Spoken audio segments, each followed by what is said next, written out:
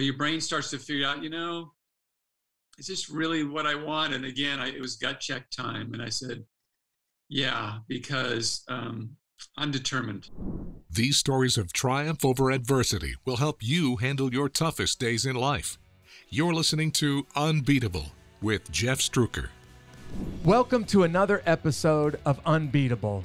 I'm Jeff Struecker. We've heard stories already from wives who have lost husbands. We've heard stories from musicians that have laid it all on the line. We've heard some amazing stories in the previous episodes, but I'm thrilled to bring an episode to you with somebody who I would like to say is somewhat of a friend. I met Tom Flick many years ago while I was still in the Army and I was living out in the Pacific Northwest. Now, if you don't recognize his name, Tom Flick is a well-known, well-respected corporate speaker. He's a guy who is kind of an expert in leadership, has talked to companies like NASA and Ford and Starbucks and Microsoft and coached leaders about leadership. But he's also a change expert. And we're going to talk in just a few moments about the leadership and the change conversations that he's had with some of the biggest corporations in the world. There's a lot that you can learn from him. But oh, by the way, maybe you recognize Tom's name from playing football in the NFL for 7 years. Maybe you remember when he was the quarterback on teams like the Patriots or the Chargers, or when he played for the legendary coach Joe Gibbs at Washington as a quarterback. Tom played in the NFL for about 7 years and then left the NFL to start speaking at audiences all over the world. If you really, really want to know more about him, you got to go to his website, tomflick.com. But Tom, I am thrilled that you would take some time to join me and to be my guest on Unbeatable. Jeff, it is a joy to be back together. And I'm going to say that we are friends. Can I jump and bridge that gap and say that we are, just because it's a joy to be with you. And it was a neat experience when we first met, and now we're reconnected. And so I'm thrilled to be here. Yeah, Tom, this is completely off script. We'll just throw the script out the window right out of the gate. But why don't you just describe everybody how we first met each other in this very unusual manner that we met many years ago? You bet. Well, as you mentioned, you were out in the Northwest. You were stationed out here at Fort Lewis, and I don't live far from there. A gentleman became a dear friend of mine named Bob Kinder. He was a colonel in the U.S. Army Rangers. He invited me to come to speak with all of you guys, you men. He said, bring your son, Joe, who was 13 at the time. So we came out and we had a breakfast together. I spoke to everybody, and then we all went out in this amazing, I think 5 or 10 acre field. It's got high ground, low ground, trees, open area where we had paintball wars. And I was the captain of the Delta team, which I thought was really interesting. And we went at a kind of a shootout, and I was killed instantly right out of the, I lasted 30 seconds. And my son, who's 13, I think he lasted till the end with the sniper guys. Yeah. So, but in that midst of being together, you and I, struck a conversation and stayed in touch a little bit over the years. And now we've been reconnected. So It's just a joy. Thanks, Tom. Yeah, I just wanted everybody to hear this story. In classic Ranger fashion, we would invite somebody with Tom's expertise in leadership and change, but also his experience in the NFL to come speak to Rangers. And then, oh, by the way, we've got a paintball gun for you. Why don't you come out there and play paintball with us and just really treat our guests well and shoot paintballs at them from basically point blank range. That's our way of introducing somebody to the unit. Tom, it was fun. I had a great time, even though I was dead really quick. No, thank you again for coming on the show. So let's get started, and we'll go way back. Let's talk about your time playing college ball and ball in the NFL before stepping away from the league and kind of starting the business that you've been leading for now almost 30 years. Yeah, I'm one of 6 kids. I'm 4 boys, 2 girls, retired naval aviator. My father was a commander in the Navy, and all born on naval bases. But when you have 3 other brothers who are all athletic, and man, we had the spectrum. I had a brother who was a surfer, a brother that was a professional skier, another brother that was, we're all played all the sports. And being number 5 out of 6 on the totem pole, you can't help but pick up a ball or a bat or something and follow suit. And so I fell in love with football. I was a better baseball player and as a good basketball player, but I fell in love with football. And at the age of 13, I told my baseball coach, I said, I'm not going to play anymore. Here's my glove. You can give it away. I'm going to go be a pro football player. And focused my energy on doing that. Was recruited by the University of Washington out of Seattle. I lived in Bellevue, right across the lake. And so I went there with a new coach named Don James, who then led the Huskies to numerous Rose Bowl championships. And we went to the Rose Bowl my senior year. I was invited to play on all-star teams in Japan, an East-West Shrine game.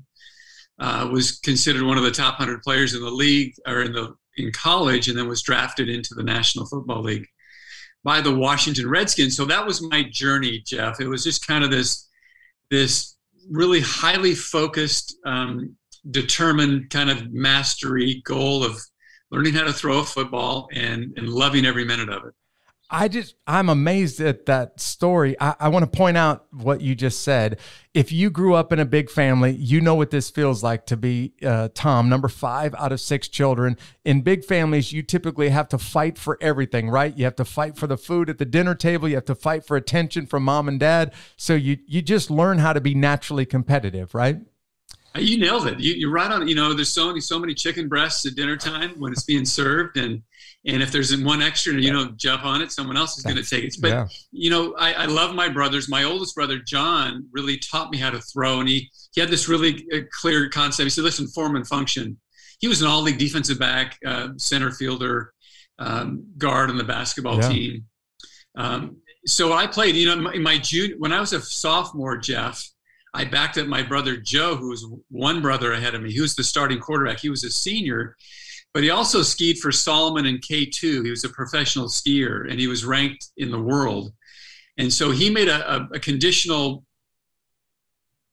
kind of pact with my head football coach, our head football coach. He said, 3 times this season, I'm going to have to leave the game early because I've got events in Heavenly Valley or in Vail or someplace. I got to go compete.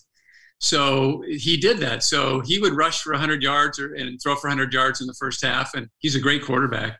And then he would leave. He would go and catch a plane and fly, and I would take over the team. So I love it. The Flicks were kind of known around the neighborhood as pretty athletic family. I love it. You two became the 1-2 punch on the football field. But I'm just blown away by the language. That 13 years old, you understood that you wanted to pursue football, and you made a goal that I'm going to play in the NFL. Is that right? It is. It's really what it does to the brain in the sense when you really here's a concept. Let me throw a concept and I'll come back to the story. But the concept is turning pro.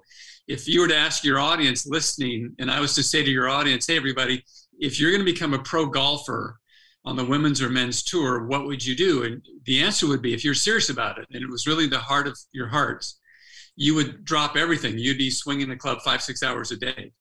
And so what happens in life, many times we just remain amateurs. We remain amateurs in lots of areas of our life, but to turn pro means you really do something different. And so I determined at the age of 13, I said, I don't want 2 different throwing motions. I know what I want to do, so why don't I just go do it?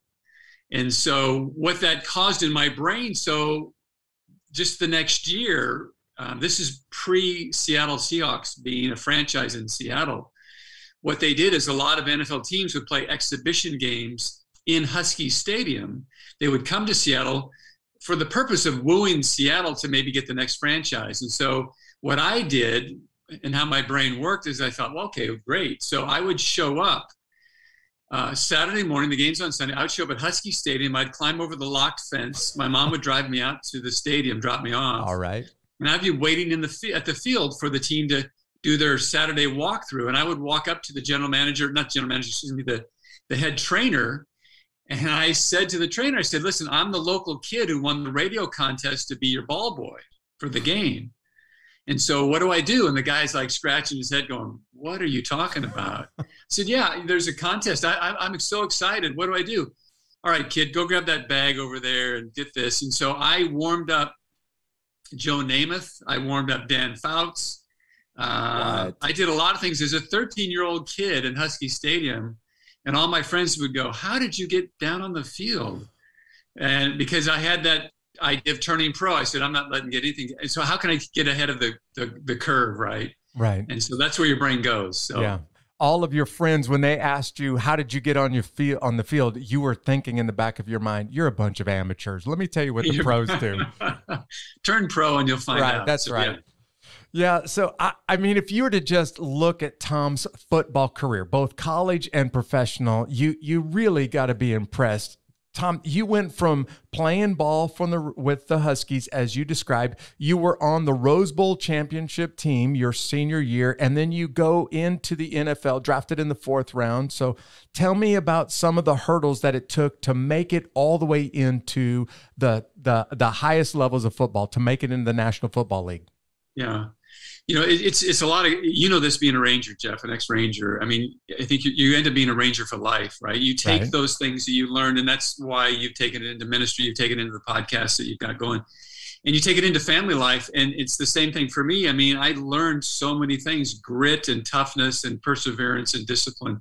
But when I came to the University of Washington, and the first padded practice that I was in, we had a run drill. And so I handed off to a big fullback. The fullback, people may know, may not. His name was Robin Earl. He happened to be 6'5", 258. And he ended up playing for the Chicago Bears for 11 years as a tight end. But anyway, I handed off to Robin, and my arm got stuck in there with the football. And he clamped down on the ball, and my arm was in there. I didn't get it out in time. And he dragged me through the hole. Literally dragged me. I'm on the ground. He's running with me kind of behind him. And I remember he got off the ground after being tackled, and he looked down at me and he said, what did he say? Stupid freshman. You're a stupid freshman, And that was my first practice. And I bounced up from that, and I went over and I had to talk to myself. I said, okay, everything's moving fast, really fast. And I sat there and I had a gut check, and I said, can I compete? And I said, yeah, I can. I can compete. And I strapped on my helmet and went back into there. And I got to tell you, that's what I learned first and foremost. But I backed up a guy named Warren Moon. I just figured I'd let Warren start his career, not interrupt it, and I'll come in afterwards. But yeah, of course. So I'm a backup to Warren, and I play, a little tiny bit at the end of the season as a freshman, as a true freshman. But my sophomore year, I sprained an ankle. Well, let me back up. In spring ball, I'm actually playing so well that I take over the number 1 quarterback job away from Warren, and playing great, and just everything's just in sync. And it could have been, I was playing great, but Coach James could have also done that as a wake up for Warren, who is a phenomenal football player in the Hall of Fame. Of course. I mean, I'm not saying I'm better than Warren. That's not what I'm conveying here. But anyway, when we're scrimmaging, and I was moved to the first team. During scrimmage, I separated my shoulder. It was on my throwing shoulder. I went back in the huddle, called the play, went to the line of scrimmage, had a pass called, and I threw it. And this electric shock went down my arm, and I was taken out. And they said, you have an injury, and you're going to have to redshirt. So anyway, from that, it was a decline. I sprained my ankle the next fall. I started to lose ground, and it was really a challenge to say, man, I started to think, should I go to another college? Your brain starts to figure out, is this really what I want? And again, it was gut check time. And I said, yeah, because I'm determined. And so I stayed with it. And that's what I got out of it. And I use that to this day. Those stories, those things I reflect, pop back in my mind. I go, it's just take a gut check, figure out where you're at, slow down, get your bearings, and then figure out what you want to do, and then go. And then you can go fast. Yeah. So I jump back into it. Thanks, Tom. That's the perfect way of describing the whole reason why this podcast exists. It's guys and gals that have just been given a punch in the gut, and now you have to decide, how serious am I? How committed am I? And you've faced that more than a few times. I want you to tell everybody about your 3rd year in the league, because you went from Rose Bowl championship to playing ball in the NFL as a quarterback, and your 3rd year in the league, you go through a pretty intense injury. So why don't you describe that and just explain what it took to go through that gut check that you just described? Yeah. Jeff, if you don't mind, I think it's probably valuable for your listeners if I jump 1 year ahead of that. Sure. starting my second year in the NFL, I was drafted by the Washington Redskins. I was the third quarterback drafted in the NFL that year, and had a good rookie season. I loved the Redskins, loved my teammates, and I went home. And the reason I went home in the off season, because back then it wasn't a requirement that you lived there in the off season. My father, the previous year as a test pilot, had a serious crash, broke his back, leg, arms, rib, fractured everything, was given his rights many times. So through my senior year, he was there in a hospital, had a body cast for 4 months. Wow. But when I was drafted and went off to the NFL, he still was recovering, and then he had staph infection. I was called a couple of times during training camp. Hey, your dad might not make it. So that was in the back of my mind. And anyway, long story short, I stayed home during that off season, that second year off season. And that did not go well with Coach Gibbs. And so when we got into training camp, I was playing well in training camp, but I was getting hammered by Coach Gibbs in offensive meetings. I'd hit the cross route, but he would stop the film and go, listen, we've got the go route. We got inside coverage technique. That's where I want the ball to go. And, guys would come and say, man, you're getting hammered by the coach. Why'd you get on his bad side? I love Joe Gibbs. I love Joe Gibbs. He was a great influence in my life. Anyway, long story short, he came to my room one night after curfew and he said, let's go for a drive. I said, all right. And we went for a drive and he said, I'll tell you why I've been on you. I expected you to be back here in the offseason being the leader. I drafted you and you weren't here. And I said, I didn't know I'd never heard it as a requirement. I was here for all the OTAs and all that type of stuff. So anyway, we came to an understanding and I thought things were fine until the next morning. I'm walking it's training camp, the end of training camp, and I'm walking to breakfast, and a lot of my teammates are going, and coaches are walking by going, hey, good to see you. And how are you today? I'm going, something's up. Yeah. And Coach Gibbs we have 2 days that day, and Coach Gibbs says, hey, I don't want you to practice today. I said, what for? He goes, I just take it easy. I don't want you to get injured or hurt. And at the end of practice, he called me over and said, here's the deal. We've traded you. We traded you to New England. And as soon as he said those words, I cut him off. I said, but I don't want to hear it. I get it, and I left. And in 24 hours, I was suited up with the Patriots, flying to Dallas to play the Cowboys in the last exhibition game. And I got to tell you, I've never been knocked off my pedestal, my foundation of who I was at that moment in my life ever. And you talk about lost, I was lost because I grew up with an image performance-based perspective. How I played on a Friday night in high school, a Saturday in college, and a Sunday in the NFL determined how I lived Monday through Thursday. I was on this roller coaster of pressure and stress and didn't know it. And so if I played well, then I really felt good. But if I played bad, I was so down on myself. Yeah. And it's a vicious cycle. We go there often as Americans, I think, because of our just focus on success and achievement. Mm-hmm. And from that, I surrendered my life to Christ. And going now to that third year, that's when I was released. And so anyway, I was injured. And so that's kind of, I'm starting getting a little confused there, but that's kind of the start of it, is that episode. Well, I want to just take a pause real quick and describe for people who are listening to this episode who have put their entire life into this business, and then all of a sudden the industry fell apart and you just went bankrupt. Or maybe it was a divorce and you poured everything you had into the marriage and had a spouse sit down at the dining room table and say, I found somebody else and it's over. And you know what it feels like to hear what Tom just heard when Coach Gibbs looks you in the eyes and says, hey, man, we've traded you. And you basically built your entire adult life for the moment that you're in when it all gets pulled out from underneath you. Man, thank you for sharing that story with us. You stay in the league, you start playing ball well, you get a couple of years in, and then all of a sudden you have an injury your third year in the NFL. Would you talk about that injury a little bit? Yeah, first of all, the injury, it was just a challenge to, the injury happened, Jeff. So let me clarify. When I got injured, I got traded to New England. So Redskins incident with Gibbs, which I count as a blessing. I'll tell you why that is in just a moment. And not at the time, certainly, but now I'm just so thankful for it. Was traded to New England. Played for New England in '82. Going into the '83 season, I injured my arm. And I'm now required to go get Tommy John surgery.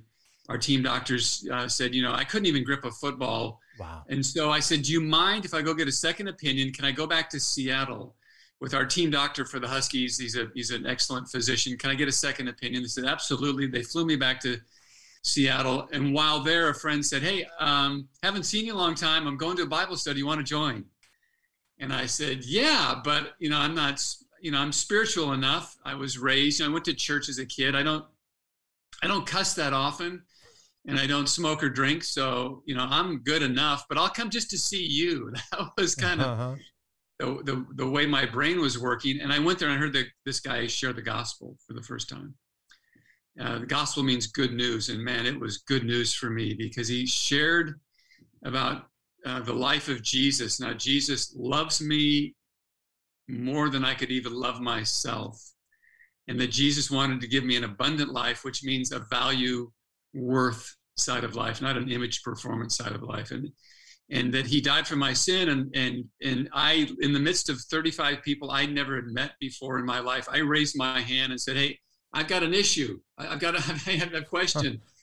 And the guy goes, what is it? And by the way, what's your name? And I said, what's your question, Tom? And I said, by what you're saying, I'm broken in some way, shape, or form. And how do I get fixed is what I said. And he said, come on up here. And I went up. And he said, you've been living your life for yourself. I said, essentially, yeah, I get that. And he says, well, you need to repent. It's a Christian word, but what it means is just you turn a 180. You just go the opposite direction. You go towards God instead of towards yourself and all your desires of your heart. All right. And so I asked God to come in my heart, and instantaneously I felt the pressure of the world leave me. Literally, I just said, Lord, and by the way, I'll just say this. It's a wonderful day when you realize you're a sinner. You know why it is? Because then until that time, you don't realize you need a savior. We all need one, but you don't realize it. Right. And when you realize you need one, and there is one, man, you just go, this is great news. Yeah. And God washed me clean. I think that's the best thing. He didn't make me perfect by any stretch of the imagination. I still stumble and fall, but he's my Father, Heavenly Father. So that's the impetus. So what I did when I finished, my prayer was, as a young, brand new Christian, was, God, if you don't want me to play football, that's great. I don't care anymore. What do you want me to do in life? And this is no joke. To the day, 7 days after that, 1 week later, I'm back in Boston. I'm ready for surgery in 3 days. My arm is totally healed. What? What they used to do, Jeff, and for your audience, you can see my hand, the way that they would test all neuritis or Tommy John is they would poke your finger.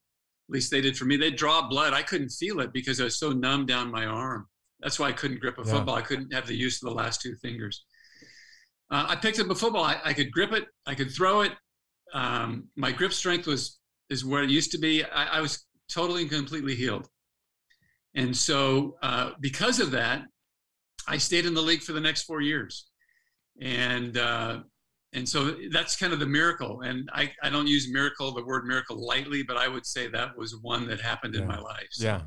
Yeah. I'm blown away by the miracle week that you had where God both healed you soul and body and could continue to play in the league for 4 more years, gave you 4 more years basically to play in the league. It did, but it also gave me a responsibility that I never was aware of. And that was to be, so anyway, I get traded from New England to Cleveland. I'm arriving in Cleveland, my first day there in the off-season training, and there's a guy waiting for me. His name is Ozzie Newsome. Ozzie Newsome was the general manager of the Baltimore Ravens, is a Hall of Fame All-Pro tight end, one of the best ever to play, obviously Hall of Fame. And he's there, and he says, I said, hey, he goes, "Hey, Tom, I'm Ozzie." I said, "Hey, I know Ozzie. How are you? It's so nice to meet you."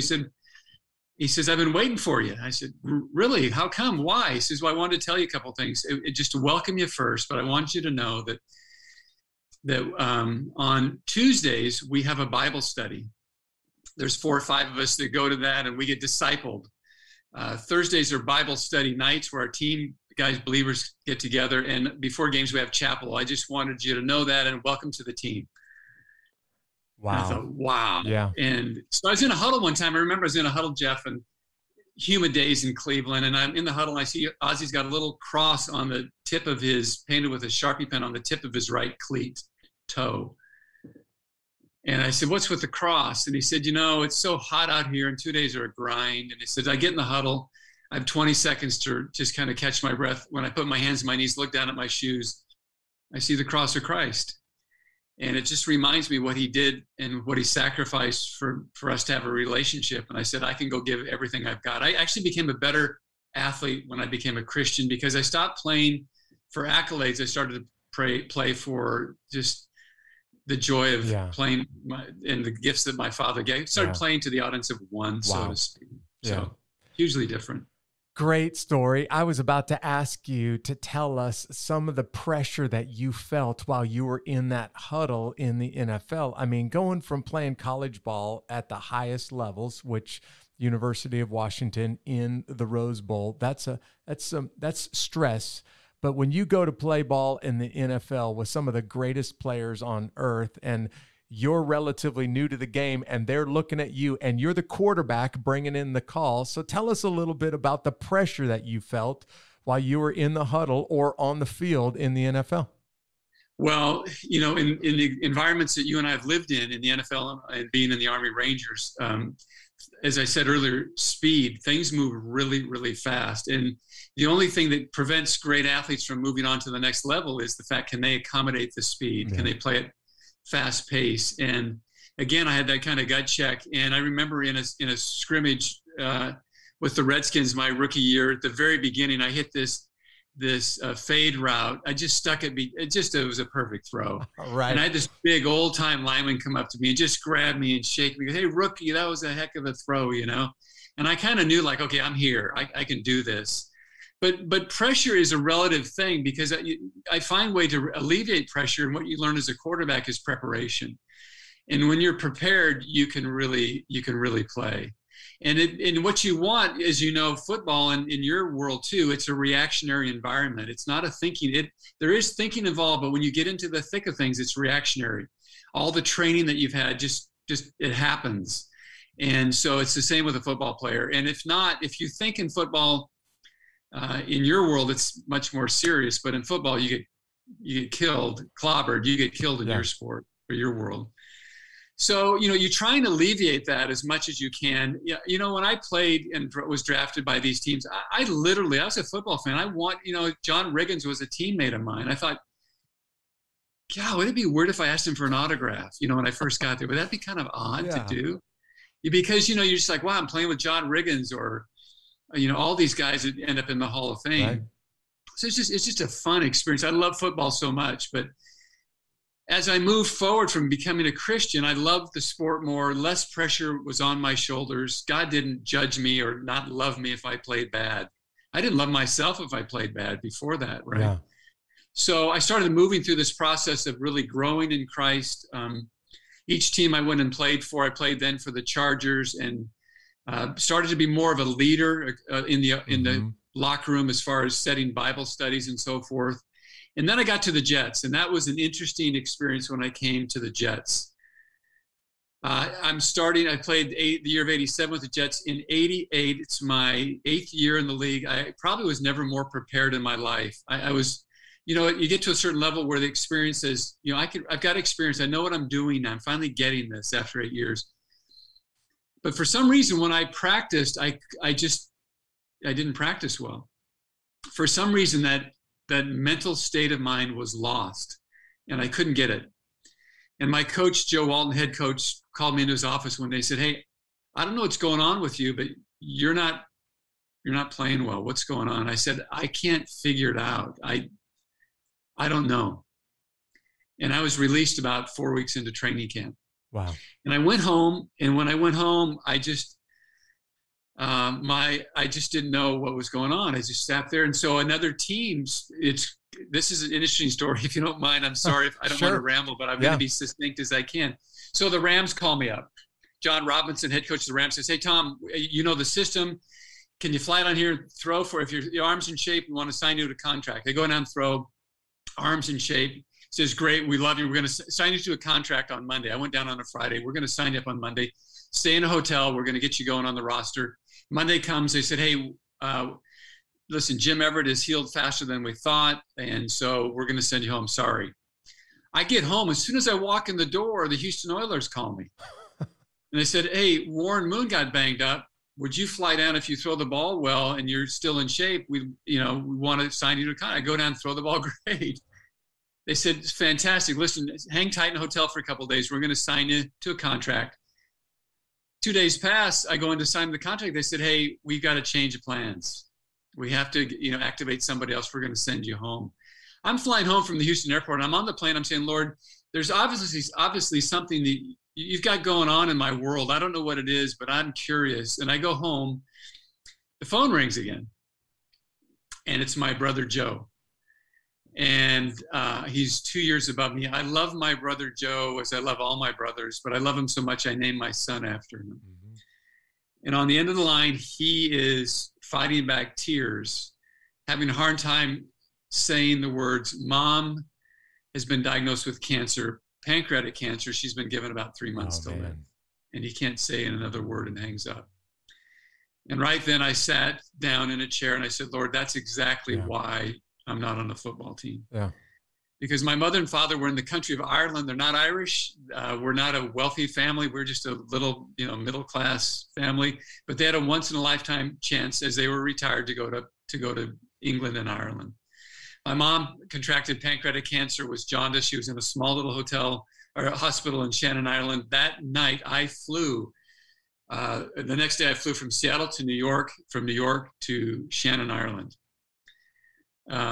To London, then to Shannon, Ireland, and met my father, who looked like he had aged 10 years at the airport. We went to a little bed and breakfast where they had stayed. The next morning, we woke up at 8 together and walked into Shannon, Ireland, to a little whitewashed hospital. Walked up 3 flights of stairs to a room that had about 6 patients in it, all surrounded by their own curtains. Opened a curtain, pulled up a chair, and there's my mother. And so I would be there every morning at 8 o'clock, and we would leave at 8 o'clock. And on about the 6th day that I'd been there, we're trying to get her out. We're trying to extricate her out of the country to get back to get American health care. She is looking up at the ceiling, and she's got this blank look across her face. And I said to her, "Mom, are you okay?" And she responded and said, "I'm scared to death." And I said, and I pulled my chair closer and I grabbed her hand and I said, "Mom, I'm going to ask you some questions." I said, "If you were to die tonight, would you go to heaven? And if you were to stand in front of Jesus and he was to say to you, 'Gene Flick, why should I let you into my heaven?' what would you say?" And she turned away from me, Jeff, and she could tell she's looking up and to the right and she's thinking. And then she finally turns back and says, "I've been the best mother I could possibly be, and I would just hope and I would pray that God would allow me into his heaven." And I had the greatest mother in the world. And I said, "Mom, can I tell you, can I share what God thinks about heaven? You can't earn it. You don't deserve it. You can't buy it. He actually wants to give it to you freely. And all you have to do is open a gift. And that gift is a relationship with him. And in that relationship and your repentance of that means that you're a child forever. And he'll wash you clean from the crown of your head to the soles of your feet. And you are forever a child of God. And your name then gets written into a book called the Lamb's Book of Life. And so on the end day of the world, that book will be open and your name will be in it, and you'll spend eternity with your Lord and Savior. And it's like Christmas, right? I mean, you can only do one of two things with a gift. I said to my mom, either receive it or reject it, right? There's no middle ground with a gift, you know? And my mom, at that moment when I was sharing that, she passes out. She falls asleep. She's exhausted. I get no response from her. She just literally closes her eyes. And I sat there for a moment and I prayed and I said, Lord, did she actually hear anything I said? Did she even understand anything that you said through me? And I went back to that bed and breakfast with my dad. The next morning, we crossed the threshold into that same room at 8 a.m. like we'd done the last 7 days. And we look across the room and the curtains are open. There's a woman sitting up in her bed. It's my mother. And she is actually laughing and crying simultaneously. And she blurts out the words, come, each of you, come close quickly, hold my hands and pull the curtain shut. I've got news. I've got great news for you, Tom. Last night, and we hurry to her side and grab her hands, and we don't know what's going on, if she's delirious. And she, last night after you left, I woke and I said, Jesus, this is Jean. Would you please save me? And I've been dancing with the Holy Spirit all night. And I said, I know that I'm a sinner, but it doesn't matter because God's washed me clean. I know that I'm going to die soon, but that doesn't matter either. I know that I'm going to heaven. I've been born again. I have a relationship. I love Jesus and Jesus loves me. And my father didn't know what to do with that. He was like, so we sat and we cried and we cried and we cried with great joy.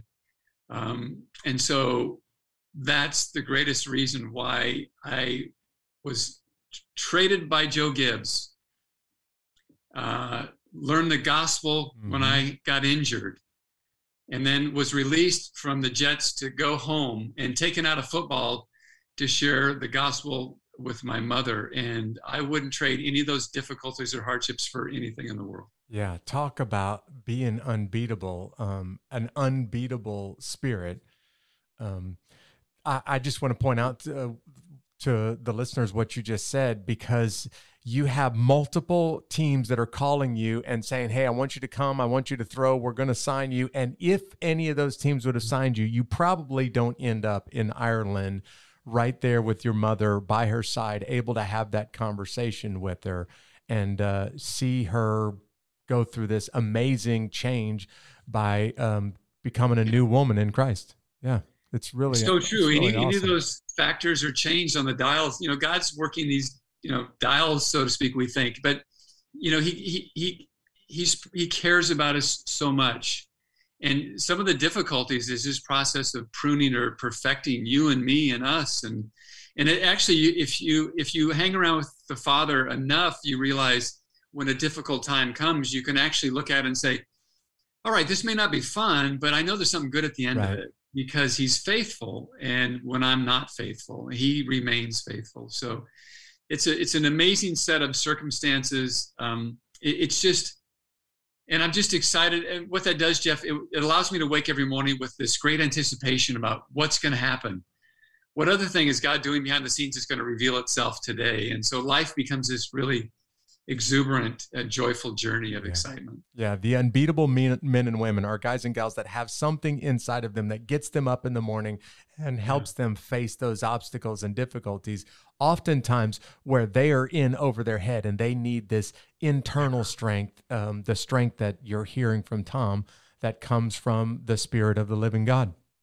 Yeah, you're so right. Thank you. Tom, we'll talk a little bit about what you're doing now, but before we transition to the company that you lead and the corporations that you've spoken to, I just want to take a moment to talk about some of the teams that you've had a chance to play on.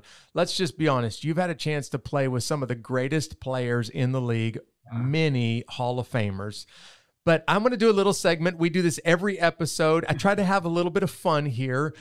We call this segment High Five, and it's basically a top 5 question. So when I was thinking about this with you, I was thinking the top 5 players that you would love to have on your dream team. Anybody on the planet, as long as they're still alive. I'm going to tell you my top 5, and then I want you to tell me your top 5. Like if you could pick 5 people to be on the field with you, playing ball with you, who would those top 5 be? I was thinking about this week on an airplane, and I was thinking, Tom, I've never played professional sports of any kind, but if I were playing football, let me tell you who my dream team would be. This is like NBA style dream team, except for on an NFL gridiron. The number one player that I think I would want on my dream team is Simone Biles, because if she can get the ball, and if anybody could tackle this girl, she could probably do 3 or 4 backflips over them. They would never be able to get their hands on her long enough to bring her to the ground. Number 2 on my list is, if it's not Simone Biles with the ball, then I'm going to hand the ball off to Usain Bolt. And hopefully, if somebody can make a hole through the defense, that guy can make it to the end zone before anybody else can even get close to him. I think I want a player on the team next to me like Dwayne Johnson, who maybe is the fullback and who can bust through just about any defensive line and create a hole big enough to drive a truck through, because that's the size of Dwayne Johnson's deltoids. But in the huddle next to him, the next guy on my top 5 list would be Kevin Hart. And I don't even know if Kevin Hart knows what to do with the football, but I would just love to hear Dwayne Johnson and Kevin Hart next to each other in the huddle, having fun with each other, because every time I see those two guys together, they have the best time together. So I just want to hear them in the huddle having fun with one another. And then the last person that I would put on my top 5 list of NFL dream team is Pope Francis. Because if it gets to the last play of the game and I got to throw the ball in the end zone, if I'm throwing up the Hail Mary, I want Pope Francis on my team just praying for me when I throw the ball up in the end zone. That's my top 5 players on my dream team. If buddy, you nailed it. And your little buddy, who's the 4th one, the guy? Kevin Hart. Kevin Hart's the size of a football. Yeah, just hanging out next to Dwayne Johnson and having fun, cutting up jokes in the huddle. Yeah. Tom, what about you? If you could pick anybody, who would your top 5 be? I didn't know they needed to be alive. You know, I saw that. I didn't see the question. It was the last on the list. I saw it just before we went on, so I didn't have the chance to think about it. And then I thought about a lot. You know, who's alive? You have to be. So I didn't. I thought all my people are okay. Dead. Well, it's all right. Even if they're dead, tell me who your top 5 would be. Well, first I'd have as the coach. You know, would be Jesus, right? You know, I mean, we'd want his blessing, right, of course, over our play. But Abraham Lincoln, you know, that's a hero of mine. So I'd love him in there. He would give the greatest speeches, right? I mean, he's a wordsmith. He's a master. Yeah. I mean, if you read a book called The Eloquent President, you'll get a sense of how much he cared about every single word he ended up saying. So he would be one of them, obviously. I'm looking at a list if I wrote anything down. Sure. I'm thinking of Lincoln in the locker room at halftime when you're down by a whole lot of points. Yeah.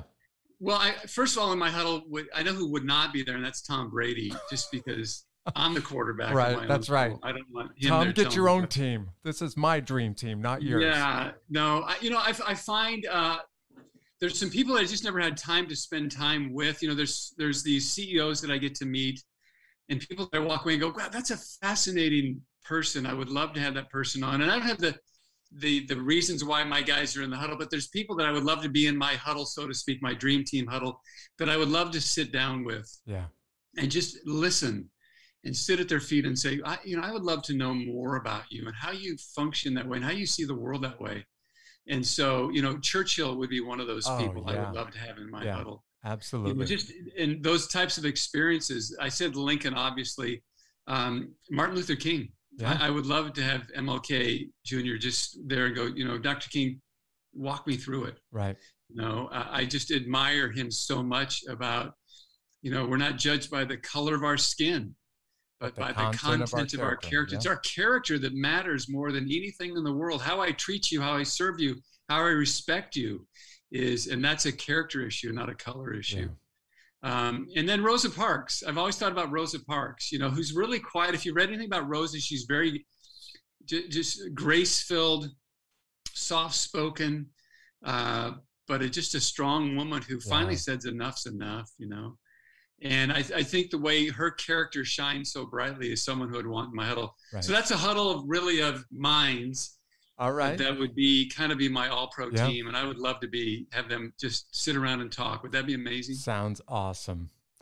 let's Great take question too, by the way. Let's take a few moments now and just kind of talk about the way that you lead people now. You've had the chance, as I said a few moments ago, to talk to some of the biggest and most influential leaders and corporations on the planet. You talk about leadership a lot, and the world has gone through this crazy pandemic and unprecedented times.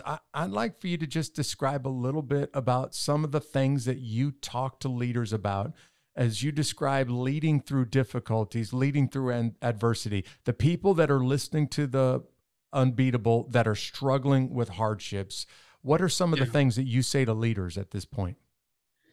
Well, first of all, Jeff, we're living in what's called a world of continuous change. We used to live in a world that could be labeled as episodic change, which means 40 years ago, change would roll around, a company would put together a committee to fight it and defeat it so we could, quote, get back to normal. Well, that's not the case with globalization and technology and competition. So the world's moving really fast. And no longer can one senior leadership team lead the change alone. Mm-hmm. And so what they need to do is drive leadership down through the ranks. We need to empower more people to lead. When I use the word leadership, I'm not necessarily talking about the title and the position of a leader. I'm talking about the actions and behaviors associated with leadership. I'm talking about self-leadership. I'm talking about vision and strategy, communicating vision and strategy, motivating action, getting buy-in, inspiring people, removing barriers. So it's this, whether you're a sales leader, an executive, a mid-level manager, a frontline employee, it applies to everybody. And so the biggest challenge is that the default setting in your brain and the default setting in my brain is management. It just is. It's where the brain goes. Management is an amazing set of actions and behaviors. It's given us the modern day corporation. The only problem with management, and management, by the way, just for clarity, is budgeting, staffing, controlling, smart problem solving, planning. Henry Ford did us an amazing favor by perfecting it. But again, management is taking complexity and making it simple or repeatable. Leadership is wholly different. Leadership is vision and strategy, communicating vision and strategy, motivating action, getting buy-in, removing barriers, taking complex systems and people and creating innovation, opportunities, and growth. Leadership is about playing defense management is about playing defense, where leadership's about playing offense. How about that? Management would be avoiding hazards, leadership seizing opportunities. Management is about who and how, leadership's about what and why. Management's reliable and efficient, leadership is agile and fast. So we need to be leaders, better leaders. And yet we're steeped in management. So I try and level the teeter-totter out in people so they can perform faster. We can't keep going 80 miles, 40 miles an hour when the world's going 80. Yeah. So that's why organizations hire me to bring me in and say, okay, how can we get our companies to move faster with less chaos and yet still achieve success? And there's a way to do that because there's obstacles in this process of a faster moving world and being oversteeped in management. So that's why I'm hired. And I keynote lots of conferences and meetings and senior leadership team meetings. Organizations then bring me in to do half-day workshops and full-day workshops around these concepts and how they really inculcate those and get them tied into strategy. So that's what God called me to do 30 years ago, and I've been doing it ever since. And I love it. It's an amazing career. And I could see why you would be in high demand then, because you get a chance to talk about change. By the way, I didn't have a chance to say this to you. One of the guys that I probably respect the most in academic circles, you've had a chance to sit down and spend some time with, John Kotter, and learn a little bit about how to become an expert in change. And right now, the world is just inundated with the challenges that change brings along. In fact, I tell people in almost every language, change, or the version, that language's native version of the word change, is pretty much a dirty word. Everybody fears change because change means the unknown, or maybe I've been burned in the past when I tried to embrace some change. So the last question that I really want to spend a moment or two with, Tom, is how do you coach people that are struggling with the fear of change when in a world, as you said, that's moving 80 miles an hour and rapidly changing around you? Great question, Jeff. Well, the other component or part of my work is, I believe, it's a part of engaging the heart. in our heart, our best efforts emerge, right? And so, and that might seem, years ago that, oh, God, that's soft leadership, but no, it's not. It's really moves the dial more than anything else. And so when I talk about teams, I talk about leadership. I talk about how to grow teams. It's like a great movie or a great book. You've got to have a protagonist and an antagonist to make it work. And so there's elements that cause us to stop. And you mentioned John Kotter. John is a friend of mine who I'm honored to say that. And John is the world's foremost authority by Forbes and Time Magazine on change leadership. He is the youngest tenured professor in the history of Harvard University. John is about 7 years of age. He's written more books. He's the #1 seller of books on Amazon, top 1%, excuse me. So I've been mentored by John to some degree. And so that's what we go into. But, for me, the best way I can kind of teach people that change isn't dangerous is first share the obstacles and then how to defeat those obstacles. But a big component of that is engaging the head and the heart. Because I found that when organizations start, they take their mission and vision going forward, but then they spectacularly sabotage it by jumping directly into ROI metrics and analytics. And so all these people that are communicating, I'm digging myself out of a hole every time I get introduced, right, by a CEO, because I come on the heels of all these boring PowerPoints. And whether you want to be the world's greatest bank, the most compassionate hospital, the most service-oriented hotel, feelings are actually more influential than thought when it comes to affecting behavior and leading change and performance. It's how we feel in here about where we're going and what the plan is and what it looks like and my role in it. And if you can start to engage the head and the heart, then you got people willing to give discretionary effort to something that's bigger than themselves, and you've got something. So that's the big key. And that's, I think, why people keep calling and saying, hey, would you come and work with us? Because one, we don't understand the head-heart process. Would you help us go a little bit deeper in that? And we don't know why we're stuck. And so, identifying those things allows us to go. And so that's why I do what I do. Yeah. And I just got to say that you've got to be a talented communicator if you can follow on the heels of endless hours of PowerPoint presentations with statistics. You got to be able to do your thing pretty well, Tom, if you can do that in big meetings. Hey, I want to thank you for being on the show today, but I just want to point out a couple of things that you've heard from Tom already. The unbeatable guys and gals are not those that have been dealt with difficult circumstances and they've got the physical strength, they've got the stamina to endure it. As you just heard from Tom a moment ago, it's the guy or the gal with an unbeatable heart. It's the heart that gives them the courage to get back up and to get back in there, to dust themselves off and to not let circumstances overwhelm them. You also heard Tom say, and I will probably carry this with me long after this episode is gone, the real solution to pressure, high pressure situations is preparation. And when you're feeling the pressure, make sure that you're prepared before you even go into circumstances like that. Hey, if you have the heart to be unbeatable, like you just heard from Tom, I want to thank you for listening to this episode. And I also want to thank you for just tuning in from home. Don't forget that you can find this podcast and follow us on social media, just about anywhere. Search for @Unbeatable Podcast. And also, you can join the Unbeatable Army by going to unbeatablearmy.com and joining our email list. Keep in mind what you heard from Tom today. When the pressure gets high and when the stress is really on you, it's the guy or the gal that prepared the most that will always perform the best. Thanks for joining us today. See you next time.